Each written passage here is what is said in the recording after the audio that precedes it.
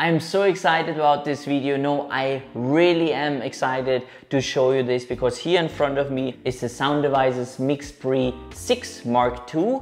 And it is for me the first time ever using a Sound Devices. And if you have no idea who we are and this is the first time discovering our channel, we are Libby and Marcel and we are the creators behind 3D Sounds. So what we're doing is we travel around the world full time and we're making a living with these recordings, with ambience. We create sound libraries, and for this we need equipment. So all the equipment that you see here on our channel is the equipment that we're using on a day-to-day basis. I also want to say thank you to B&H for loaning us the MixPre 6 because I wasn't really sure, should I buy it or should I not?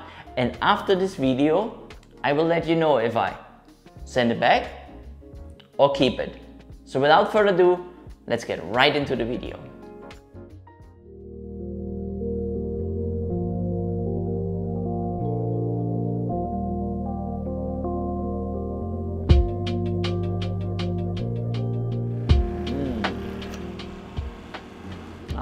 Welcome, good morning to the amphitheater.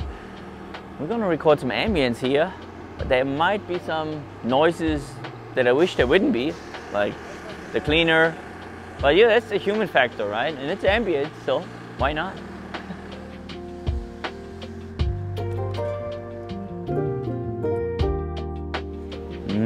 Getting some fitness sound effects.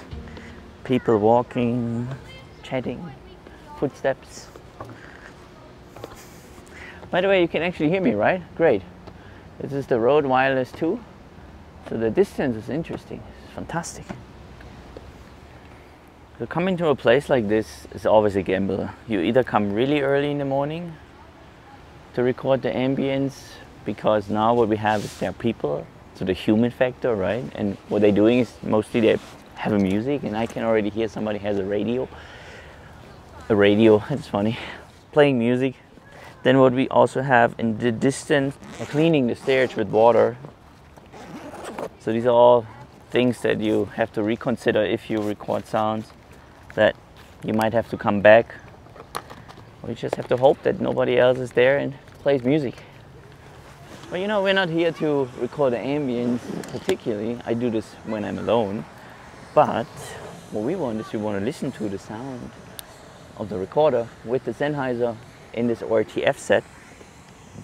Just listen how beautiful the morning ambience at the amphitheater in Denver is.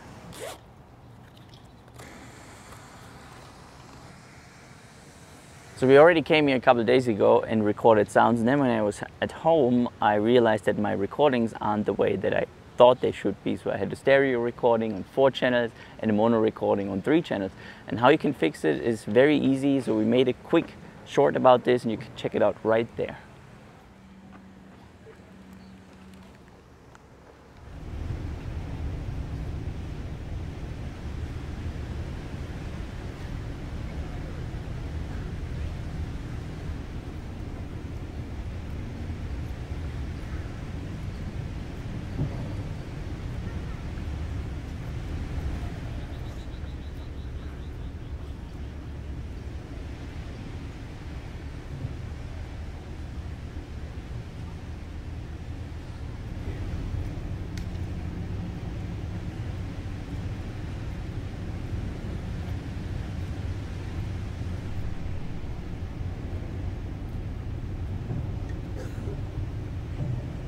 Now if you listen through the Sennheiser and also through the Sound Device and you just boost the audio a little bit, it sounds actually very intense and busy. You know, we have the street cleaner, we have airplanes, we have the people, and if I close my eyes, at one point I thought I'm in an industrial harbor, but no, I'm not. I'm here at the amphitheater. So that's what a recorder and microphones can do. It can just make the whole experience way more intense. So now, let's see what else we can find.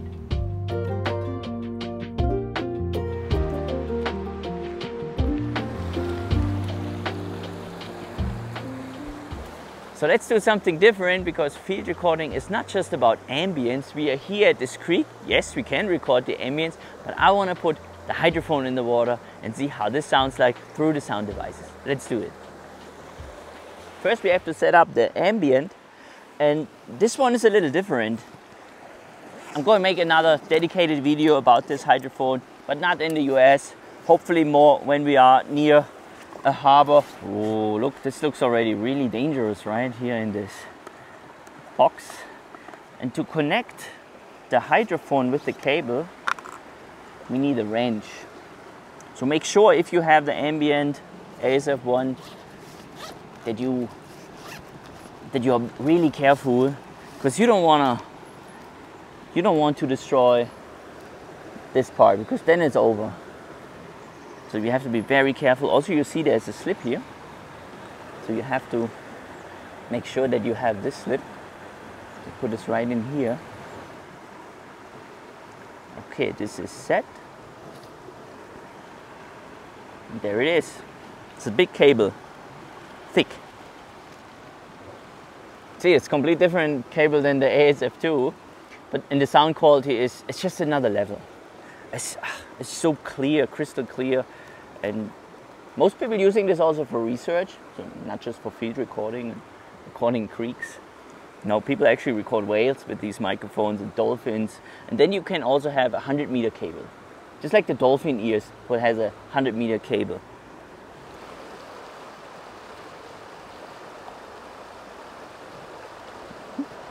Now we disarm this, and we arm this later when we're in the water. Yo, this is working. This hydrophone requires phantom power. Now let's go into the creek. Woohoo! So this is a great spot because we have this rock here and the water goes by, so it creates a very interesting sound. So let's listen to the hydrophone.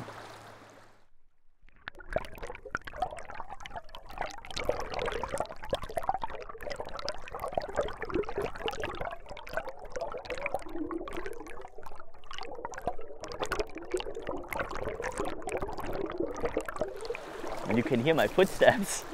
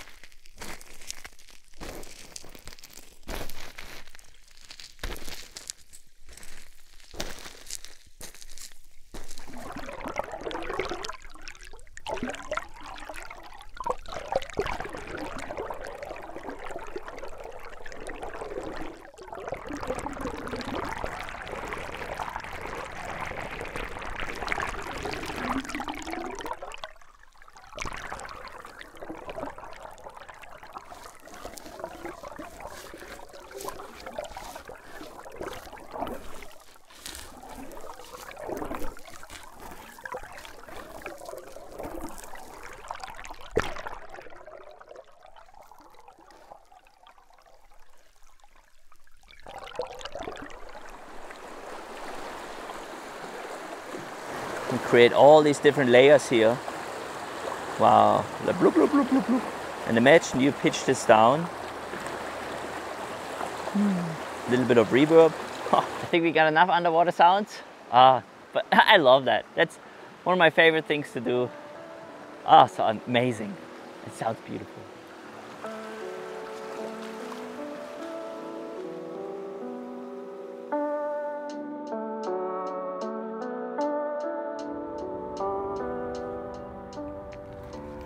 And we made it out of Brighton. Here in front of me, this is where the freight train line is, so I'm waiting for it. And then we're listening to the sound through the Audio-Technica 425, what is still one of my favorite stereo microphones, but I will also use the Rode NTG5 inside the Rycote Super Blimp. And this is the one that I had first when it comes to wind protection back in 2017 when I started with sound recording. So now let's wait for the train and hope it sounds great.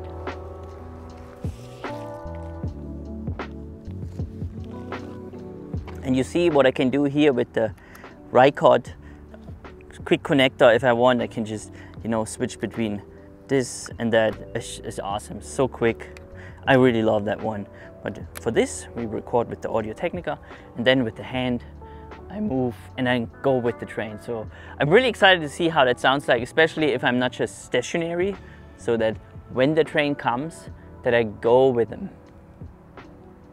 Also, if you're wondering, I'm not using the pistol grip anymore with the Audio Technica? No, this is actually from the Rode NTG5 and it fits perfectly. It's a little more snug, so you can tell that it's not gonna fall off. Because with the pistol grip, when the wind blows, it just, you know, it moved around too much, so it's not ideal. So this is way better. But it's also better than the one from Audio Technica, because the one from Audio Technica is just not snug enough. So when I moved around, it fall off. That's why this is a little tighter and it can't fall off, so it's great. While we're waiting for the train, I'm sure you already noticed I use a different strap. I don't use the one that comes with Orca. I use the Peak Design one because I feel like that's more me. I like this one more. But I also have to say that I'm more a fan of having bags around my waist and not over the shoulder. So I'm not sure if you can actually change it, but I do ordered the K-Tag bag just to have a difference, and then I'll probably make a video about the difference between both bags and which one I like more. But until then, we just wait here for the train.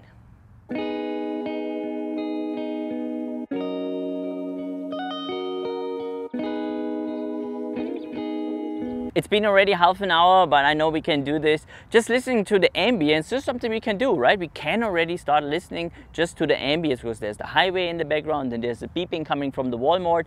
That's great. And just thinking about that, over there is the railway crossing, but how clean it sounds like.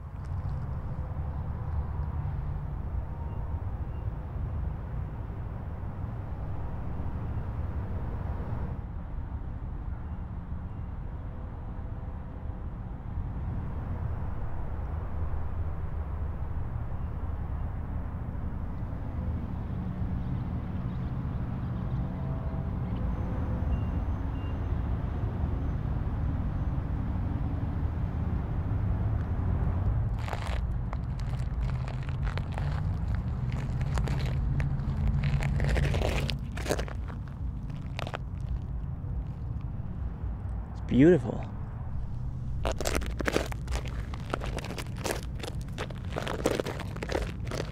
And to be honest, what do you want more, right?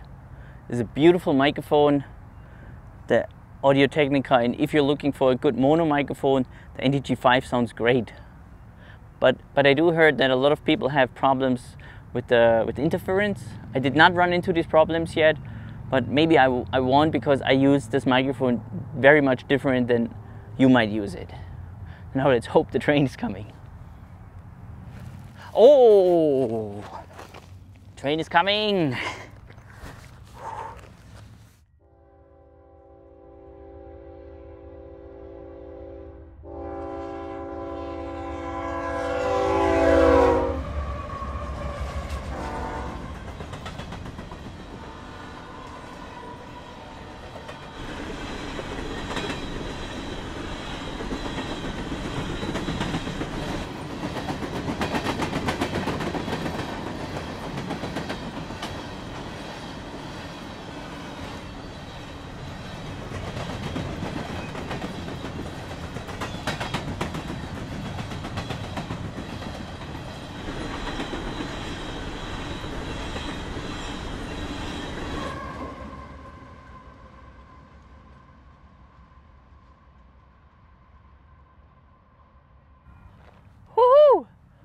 We waited 2 hours for this.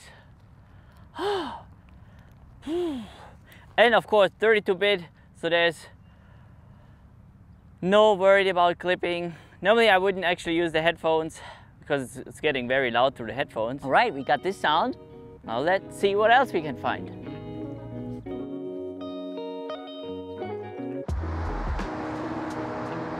And we are back in Denver. Here behind me is the I-25. And what we're doing is, we don't want to record the soundscape, the ambience.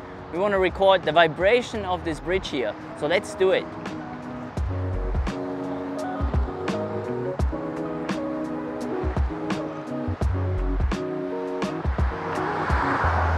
I'm gonna put the geophone right here. Now everybody who does not know what the geophone is, I highly recommend you checking out our geophone real-world test video that we did in Iceland. But for everybody who knows it, there it is. It's always very hard to get because it's always sold out very quick. But if you're interested, there is a link in the description down below. But now, let's record the vibration of the bridge.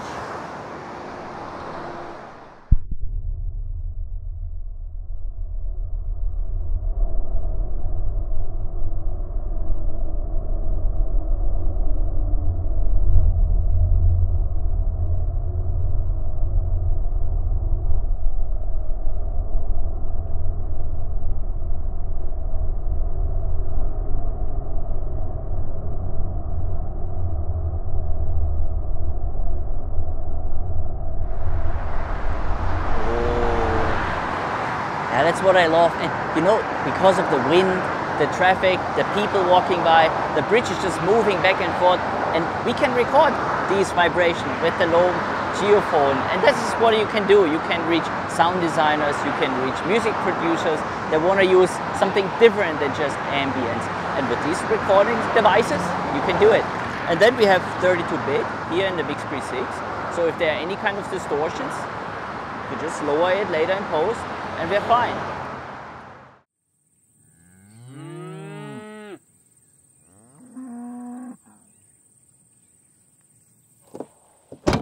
And we just made it outside of Boulder. We came across this field of cows.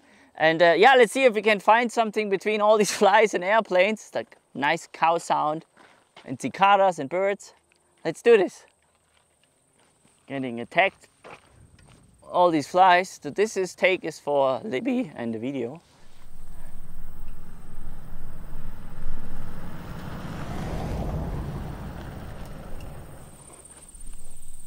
Now let's just listen.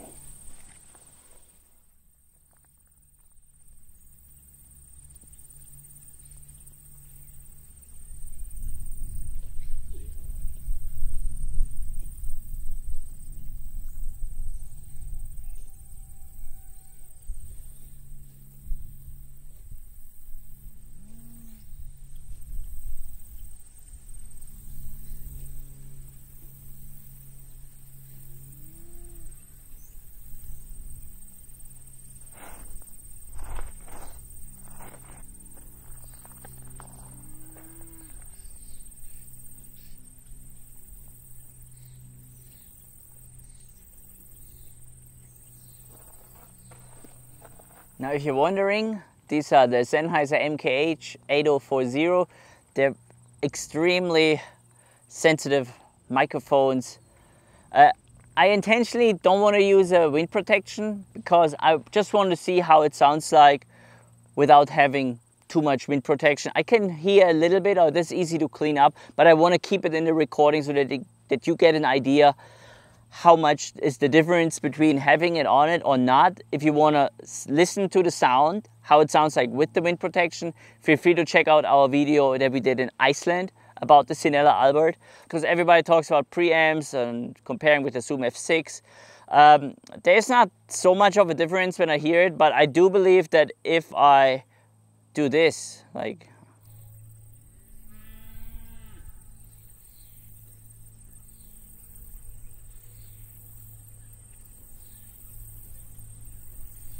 I have just way more, I feel like more headroom. I can just raise. Wow, this is insane. With the MixPre, it sounds great. I don't have the F6 with me. I want to do a dedicated video about it later on. Then we can really listen to the difference when I'm on the spot, and then we're just changing the microphones. But this will be a different video, so feel free to subscribe if you haven't already and you're interested in this kind of content. But right now, when I listen to the MixPre with the Sennheiser, of course, in the ORTF, it just sounds fantastic. And with that said, stereo, MixPre, Sennheiser, this is a top set, and it just sounds amazing. And just getting, let me do this one more time, I just can't get over it, it's amazing.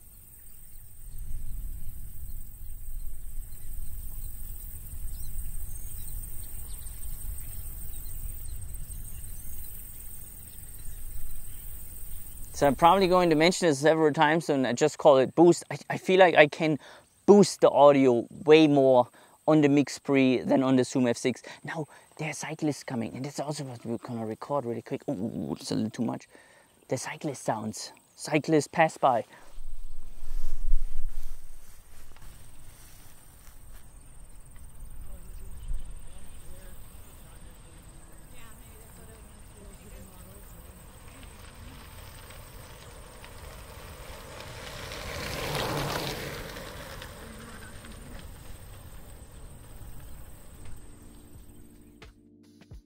Thank you so much for sticking around until the end. And now if you're wondering, do I keep the recorder or do I send it back to B&H? And the answer is, I will keep it. But why I keep it, this is for a different video. But I do have to say that when I say keep it, this is not a sponsored video, so I will pay for the sound devices. And if you're interested in what I think about the recorder, the pros and the cons and the difference between the Zoom F6, maybe you should give me a little bit more time so that I can get really used to the recorder, and then I will release this video in the near future. So feel free to subscribe to our channel if you haven't already and hit the notification bell.